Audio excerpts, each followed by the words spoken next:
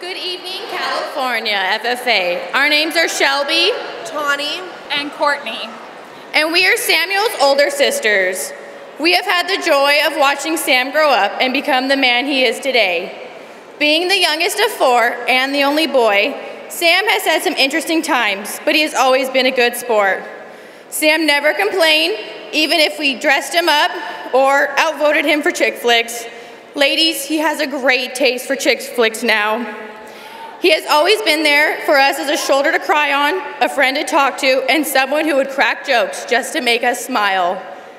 Being that my brother and I are so close in age, we have always been very close. It's crazy to think that 5 years ago, he was a little freshman, not sure if he wanted to join FFA like I did.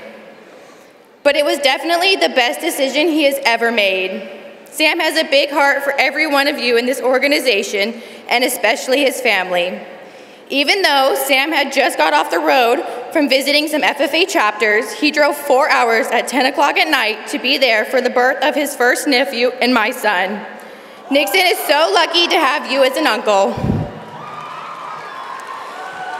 growing up, I always wanted a little brother. I never imagined that I would get one as great as Sam. I have seen him go through many phases in life. At one point, he was so into skateboarding, his dream was to be a professional skateboarder. Then he got into playing the guitar, but nothing seemed to fit right. It wasn't until he got involved in the FFA that everything started to plan out right. Since being involved in FFA, Sam has grown as a person and a leader. He has become the amazing young man that he is today, and I'm proud to be his older sister.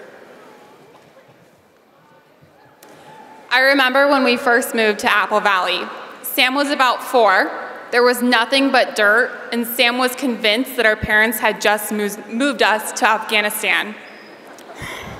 Who would have thought that moving to such a small town would bring such a huge opportunity for him? Sam has always put his whole heart into everything that he's done. I have always admired his compassion for others, his ability to make everyone laugh, and most importantly, his passion for life. He may be the baby of our family, but he truly is the person that inspires all of us to reach for our full potential, and he is also the person that brings us all together. Sam, you may be retiring today, but we know that this is only the beginning because your passion and commitment will lead you to do even greater things, touch more lives, and ultimately become an agent of change in this world. As a family, we are so proud of you, and we cannot wait to see where your passion takes you next. California FFA, please welcome our brother, your California State FFA Treasurer, Samuel Looper, with his speech entitled, The Hidden Message. What would you say if I told you that psychologists have found a substantial correlation between reduced stress, better heart health, lowered anxiety, lower pain perception, and most importantly, higher overall happiness, all attributed to your ability to be a forgiving person? As usual, we brought in a selection of subjects, gave them all a test that gave us a fairly good idea at their current level of happiness. And as usual, they had no idea what we were doing. We started by asking them to close their eyes and picture somebody that they were currently holding a grudge against or had some sort of unresolved conflict with. Okay. You got that person in mind? Mm-hmm. Mm-hmm. Then we asked them to write out who this person was, what the event was that caused this tension between them, how they felt about it, and then most importantly, we asked them to, in their own words and in their own way, oh, there's one more bit to this. Would you be willing to do it into a mirror?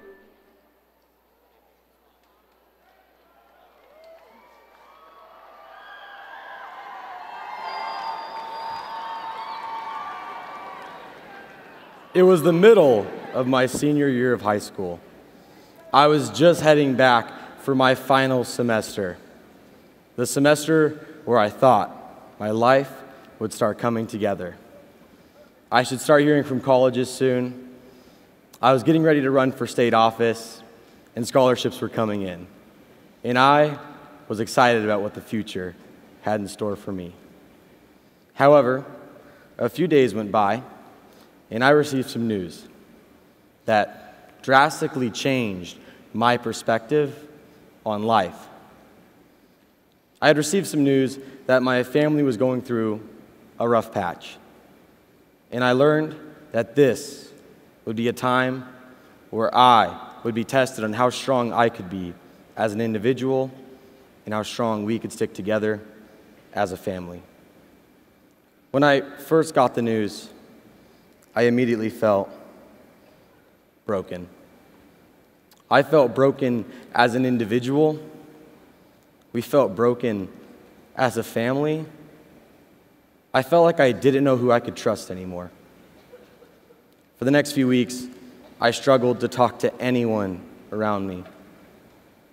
I struggled to sleep at night. I began questioning my beliefs and my abilities to run for state office. I really began questioning everything in my life. Just as we saw the individuals in that video struggling to forgive, I was put in a position in my life where I had to confront forgiveness. Forgiveness. What is forgiveness? According to the dictionary, forgiveness is when you stop feeling anger or resentment towards someone else or yourself for a flaw, an offense, or a mistake. It's pretty easy to understand that definition of forgiveness, but it becomes extremely difficult to implement forgiveness in our everyday lives. However, it's when we learn how to forgive that the past can begin to heal, and we can focus on how we can give to those around us. Now, I don't think I truly began to understand forgiveness until almost 2 months after this situation occurred in my life. I was in the Riverside section at the Hemet FFA chapter, and there I was working with some local ag teachers and my regional supervisors. I was preparing there to run for state office later that month. While we were there, we were practicing everything that could happen to me in the process, going through stakeholder rounds, round robins, team rounds. And I was feeling really good about my performance until we moved into the personal round. I sat directly in the center of this room. I had a panel of ag teachers all around me. And that's when Ms. Baker, an agricultural educator from the Hemet FFA chapter, began asking me questions. She asked, "Sam, tell me about a time in your life where your values, or something happened and your values were questioned and they didn't align.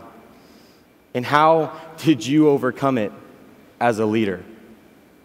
As I sat there for a few moments, thinking of an answer, nothing came to mind.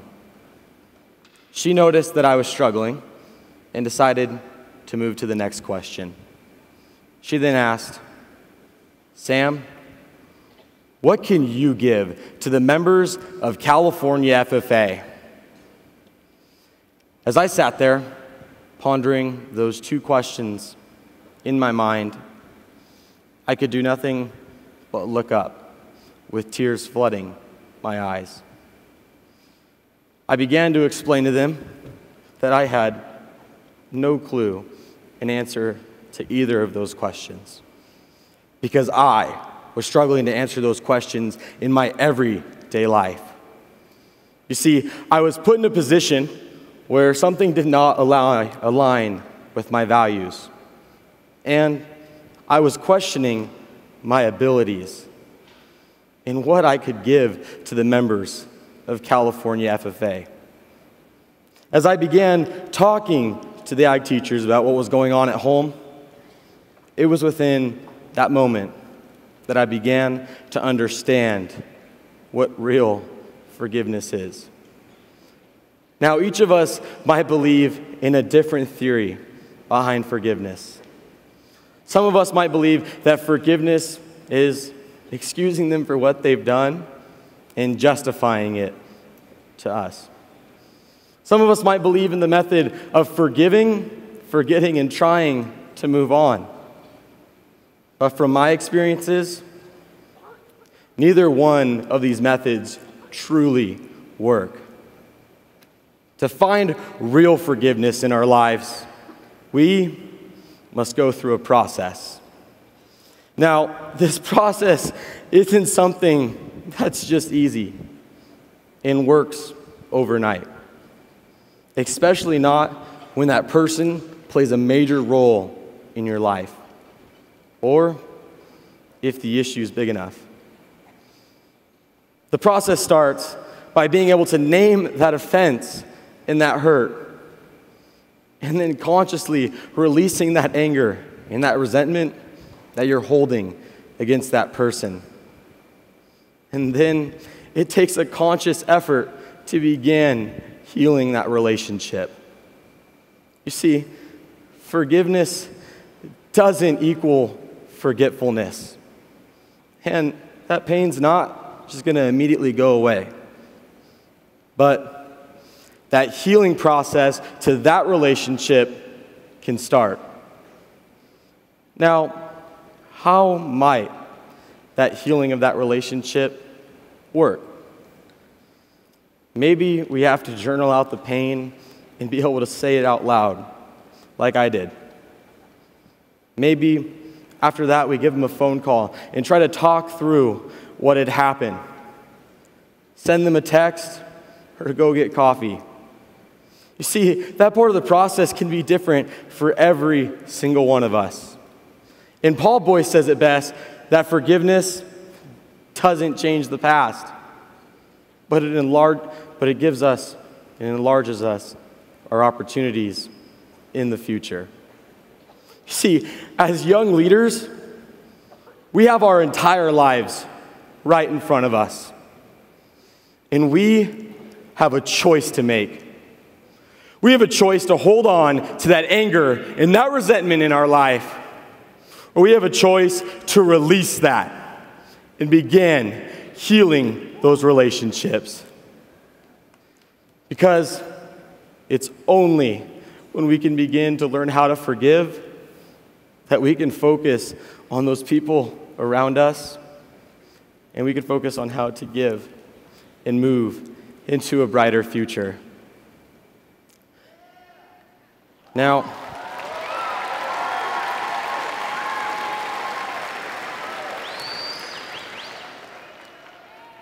if we were to examine that word forgiveness, we can see an almost hidden message within the word. The root of the word forgive is to give.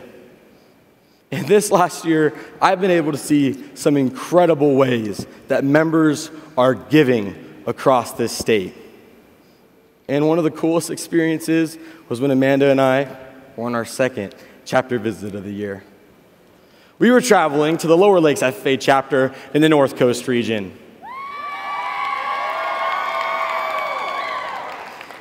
While we were there at the chapter, the night before, we met up with the chapter officers and had dinner. And I sat next to a student named Cody. Cody was telling me all about how he got to show his first lamb at County Fair and sell it. As Cody was on my mind the next day at the chapter visit, I learned just a little bit more about Cody's story. I learned that Cody's life was nothing easy.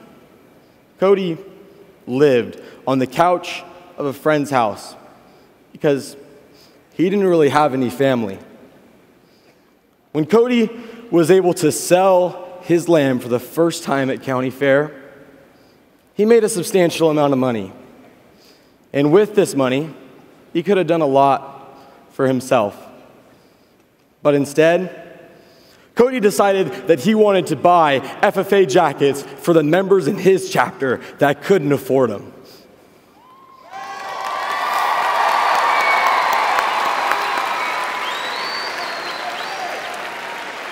You see, Cody just wasn't feeling generous one day and wanted to buy random gifts for people at his school. No. Cody wanted to buy a special gift for his friends in his life that have become part of his family. Cody exemplifies what it means to be able to forgive and how we can focus on giving once we're able to do so. You see, we don't forgive because we want to forget and move on. We forgive so that we can begin to heal inside. We forgive so that we can begin to give to others around us. Now, I know it's not easy to think of those bad memories in your life, to relive that past that you strive each and every day to forget. But it's when we're able to confront those emotions and those feelings against that person that the healing process can begin to take place. California FFA, I want you to think of someone in your life, someone that you need to forgive. I want you to think of the joys it can bring back to your life and the opportunities that it can open. Now, I know if I wouldn't have forgiven the people in my life my senior year, I wouldn't have been able to take hold of the opportunities on this stage.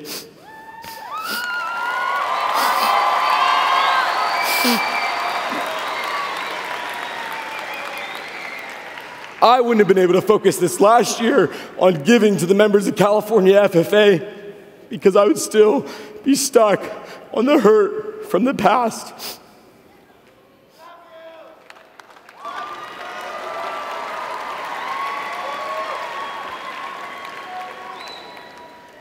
To my advisors and my mentors, thank you for constantly reminding me of the power of forgiveness and for always being there for me, no matter what was happening in my life. Thank you for always being a shoulder to cry on when I needed it, or a good laugh. I love you.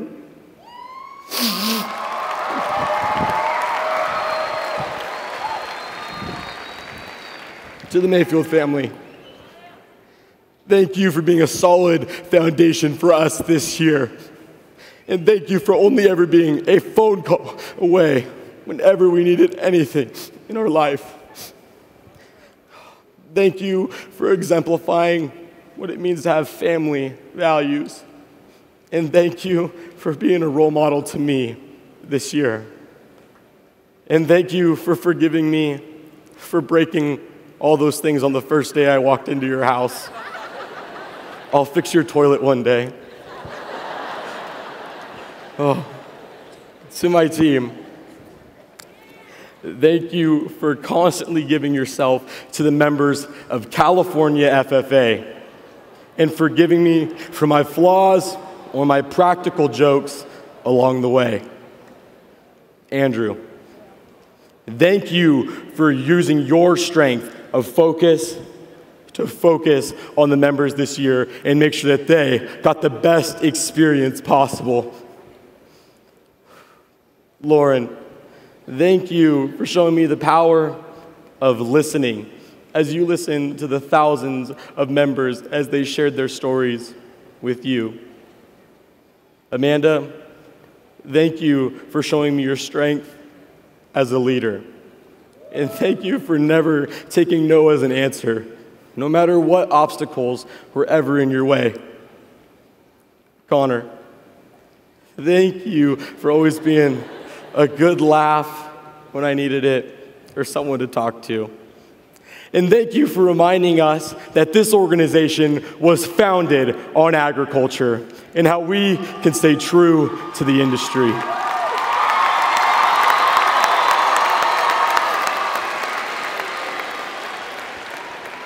Jace, thank you for being that level-headed leader of our team.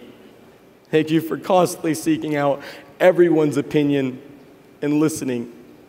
California FFA has truly been lucky to have someone like you to look up to this year.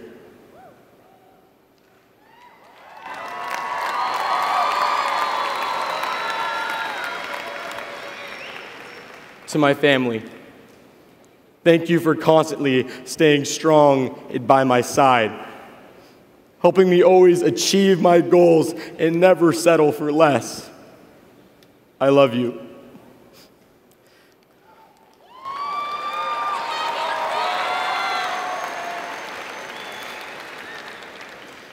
California FFA, let's leave this arena today.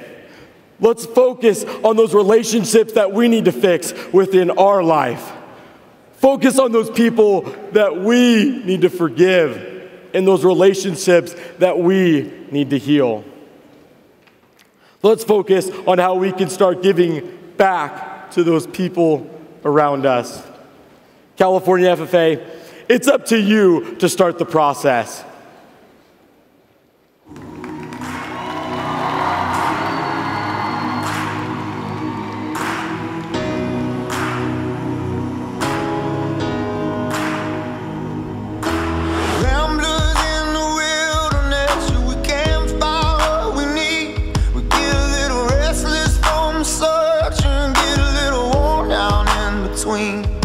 Like a bull chasing the matadors, a man left to his own schemes. Everybody needs someone beside him, shining like a lighthouse from the sea.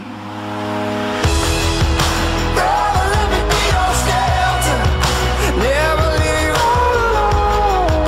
I can be the one you call when you're low. Brother, let me be your fortress for the night winds are driving home. Be the one to light the way, bring you home. Face down in the desert now, there's a cage locked around my heart. I found a way to drop the keys when my failures were. Now my hands can't reach that far. I ain't made for rivalry, I can never take the world alone. I know that in my weakness I am strong, but it's your love that brings me home. Brother, let me be your shelter, never leave you all alone. I can be the one you call when you're low. Brother, let me be your fortress when the night winds are driving home. Be the one to light the way, bring it home. And when you call and need me near, saying where'd you go, brother, I'm right here. And on those days when the sky begins to fall, you're the blood of my blood, we can get through it all.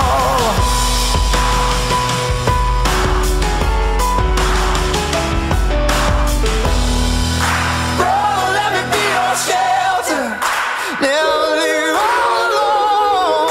I could be the one to call when you feel alone. Brother, let me be your fortress when the night winds are driving on. Be the one to light the way, bring it home. Brother, let me be your shelter, never leave you all alone. I can be the one you call when you're wrong. Brother, let me be your fortress when the night winds are driving on. Be the one to light the way, bring it home. Be the one to light the way, bring it home.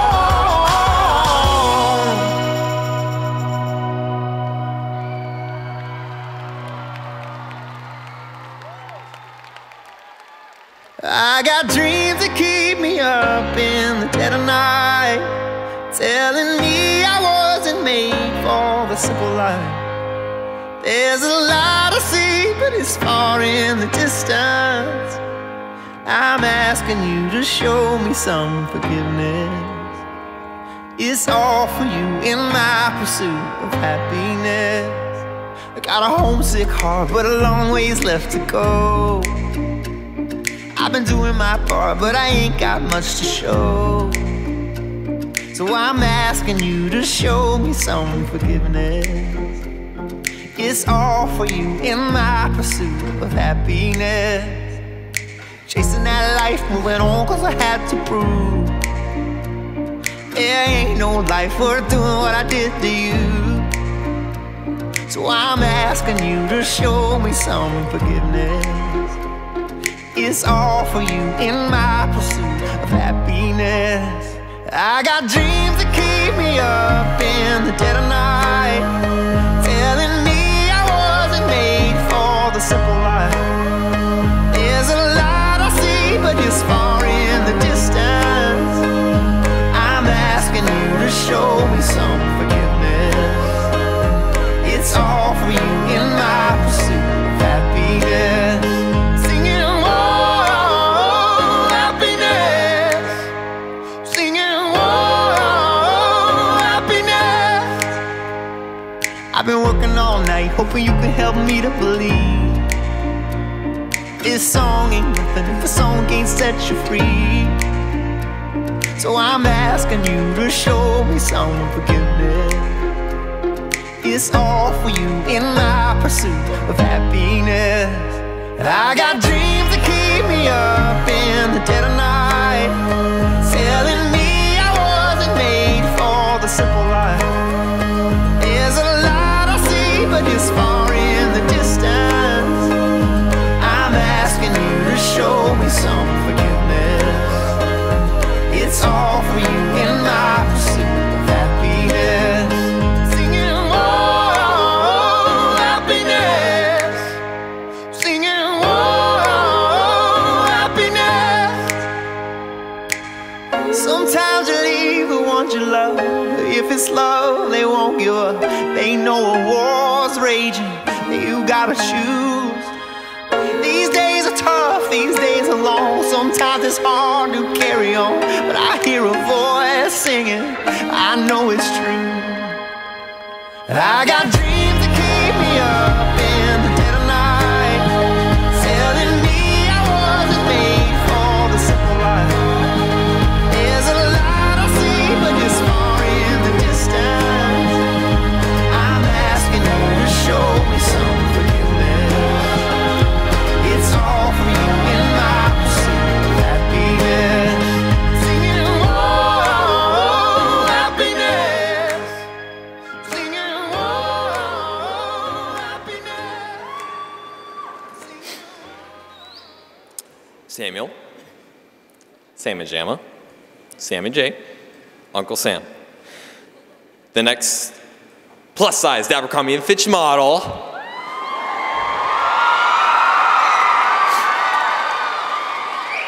Champ, Sam. You have never failed to put a smile on our faces, make us laugh, or barbecue dinner. Thank you for ripping pants, tear sheets, and farts.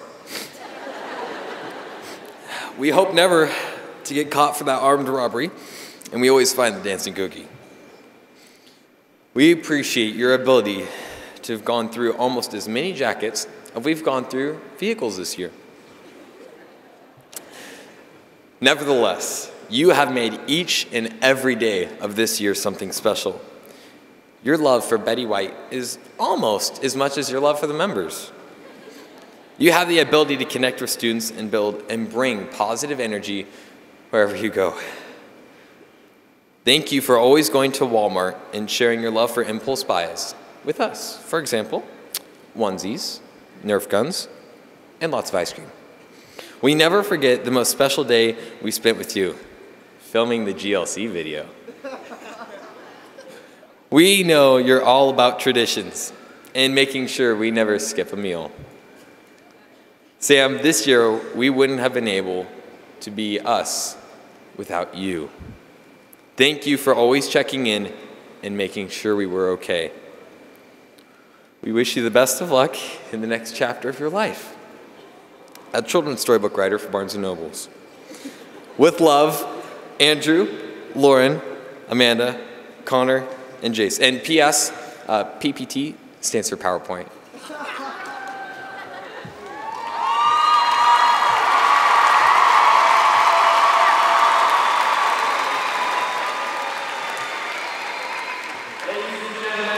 Final time, your 2016-2017 treasurer, Mr. Samuel Looper.